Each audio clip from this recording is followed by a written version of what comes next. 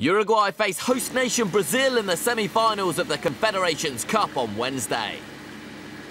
The Copa America holders take on a Brazil side who were very impressive in the group stages. And Uruguay captain Diego Lugano and manager Oscar Tavarez are wary of Brazil and Neymar. O sea que mucho más que la falta que puede hacer Brasil, que es un equipo fuerte, que tiene dos números 5 que van fuerte, los zagueros.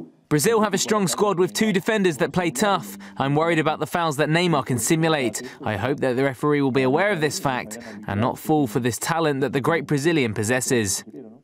It's not a regular match against Brazil. For us, it's very difficult and motivating.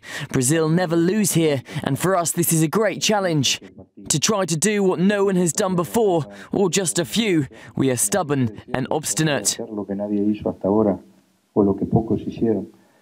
Y en ese sentido somos muy obcecados, muy tercos. The winner of Wednesday's match will face either World Cup holders Spain or Italy in the final.